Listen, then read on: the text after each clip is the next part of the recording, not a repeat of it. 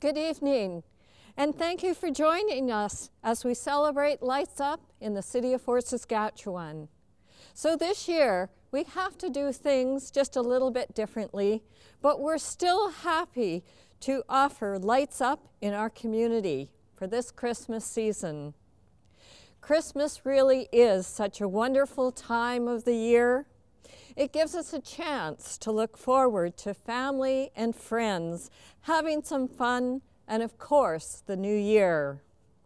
It's usually a time to reflect on the year gone by, and if I can, I would encourage you to remember the positives, because that is what will keep you with the spirit of Christmas. And speaking of positives, this year, the City of Fort Saskatchewan has partnered up with Gale Canada to have a Light Up Your Home contest. We're encouraging our residents to post pictures of their decorated and lit up homes on the Fort Saskatchewan Facebook or Instagram and tag the City of Fort Saskatchewan and Gale Canada. Winners will have an opportunity to win a holiday gift basket valued at $100. And of course, there may always be some extra prizes thrown in. I'm told that we will even deliver this personally to your door by myself and Gale Canada. So for more information, visit our city webpage, www.fortsas.ca/lightsup. This year, more than ever, I'm just reaching out to our residents to say we need to keep the spirit of Christmas alive and celebrate our traditions. So without further ado, I'm going to continue our tradition that we do at Lights Up.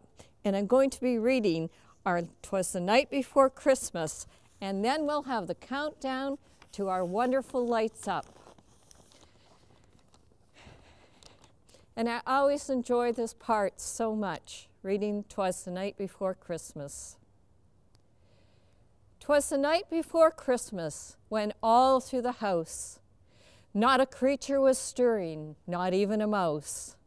The stockings were hung by the chimney with care, in hopes that St. Nicholas soon would be there.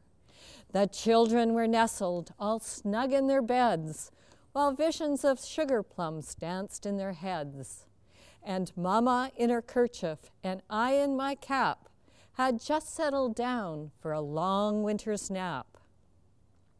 When out on the lawn there arose such a clatter, I sprang from the bed to see what was the matter.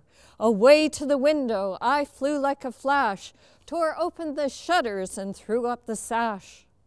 The moon on the breast of the new fallen snow gave luster to midday of objects below, when what to my wondering eyes should appear but a miniature sleigh and 8 tiny reindeer. With a little old driver so lively and quick, I knew in a moment it must be St. Nick. More rapid than eagles his concourse they came, and he whistled and shouted and called them by name. Now Dasher, now Dancer, now Prancer and Vixen, on Comet, on Cupid, on Donner and Blitzen, to the top of the porch, to the top of the wall, now dash away, dash away, dash away all. As the dry leaves before the wild hurricanes fly, when they meet with an obstacle, mount to the sky. So up on the housetop the concourse they flew, with the sleigh full of toys and St. Nicholas too. And then in a twinkling I heard on the roof the prancing and pawing of each little hoof.